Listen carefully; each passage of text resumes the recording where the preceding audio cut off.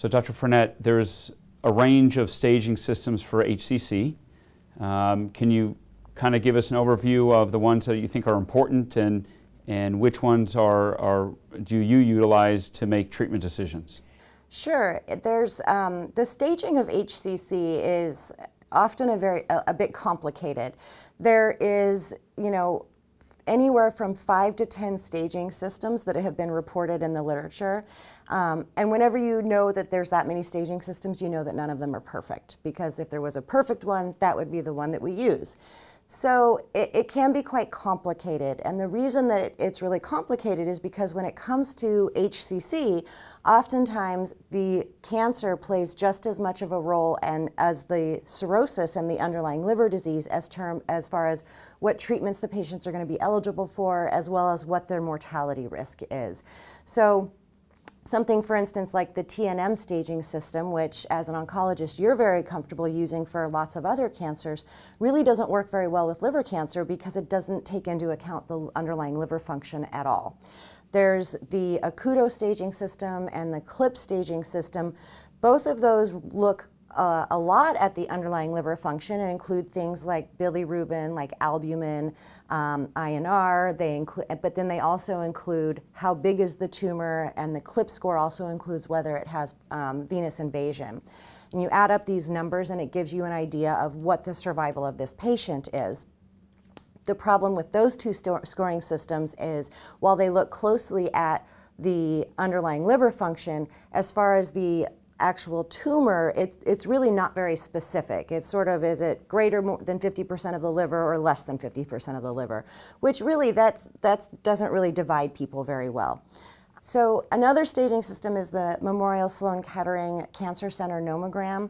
That's not really a staging system so much as it helps to predict if someone's going to need blood transfusions during a liver resection, which is very helpful for surgical planning as well as for patients being educated. Probably the best staging system we have right now is the BCLC staging system, so that's the Barcelona Clinic Liver Cancer Staging System. The way that staging system works is that the first thing that you actually look at is the patient and the underlying liver. You look at the performance status of the patient. Are they healthy? Are they functional? What's their ECOG score?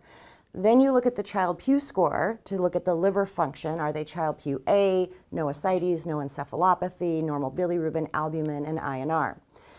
If those two things are good, at that point, then is when you actually bring in how much cancer there is. And it might be one lesion that's less than 2 centimeters, and that's a stage 0. If it's 1 or 2 or 3 lesions and resectable, you go to resection. Transplant is an option. The BCLC-B is more where you're bringing in your transarterial therapies. C is the advanced patients that we're talking about here, where we're talking about systemic therapies. And then BCLC-D are the patients that are so advanced that really we're offering them best supportive care. Interestingly, the BCLC-D patients, they might be so advanced because of the amount of tumor, but more often it's because their liver is very ill. They have ascites, they have encephalopathy, they're jaundiced, or they have a poor performance status. And those patients, no matter how much cancer they have, you're not going to change their outcomes by treating the cancer. So the BCLCC is nice because it has all of those things and it guides you towards different treatments. That's probably the staging system that we use most commonly.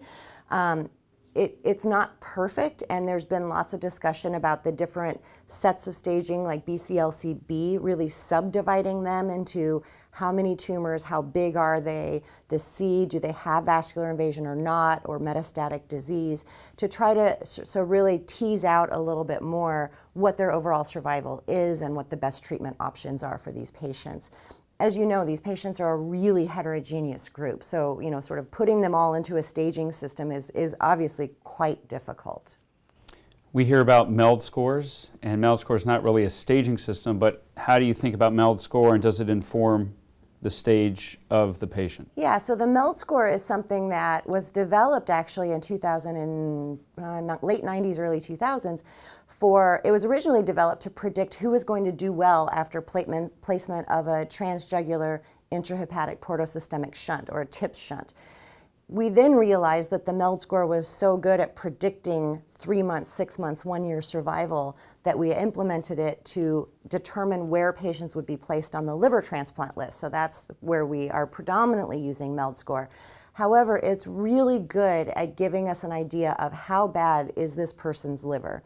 So the components that come into the Meld score are the bilirubin, the INR, the creatinine, and then recently we've added the sodium. It goes from 6 up to 40, and the higher it is, the sicker your liver is.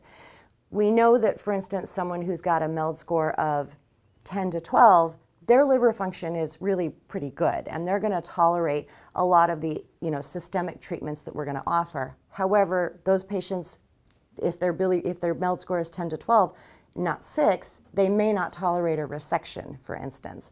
So that can really give us a good idea beyond just the Child-Pugh score of how somebody's liver function is actually going. Okay. And the last question I have about this is the Milan criteria. It seems like the Barcelona staging system may supersede the Milan criteria. Is it incorporating it? So the Barcelona Clinic Liver Cancer Staging System incorporates the Milan criteria. So the Milan criteria is where we can determine if someone's going to be eligible for a liver transplant. So that's if you have 1 lesion, it's up to 5 centimeters, or if you have more than 1, you can have up to 3 centimeters, but they all have to be less than 3 lesions less than 3 centimeters.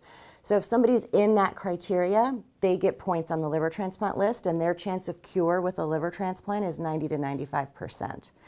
Now, that's incorporated as part of the BCLC staging system. We are then, of course, moving past that a little bit now with transplant, where we're now downstaging people, where they might have a lesion that's 6.5 centimeters, but yet with chemoembolization or Y90, we can shrink it to less than 5 centimeters, and then they're within Milan criteria and may be able to get listed.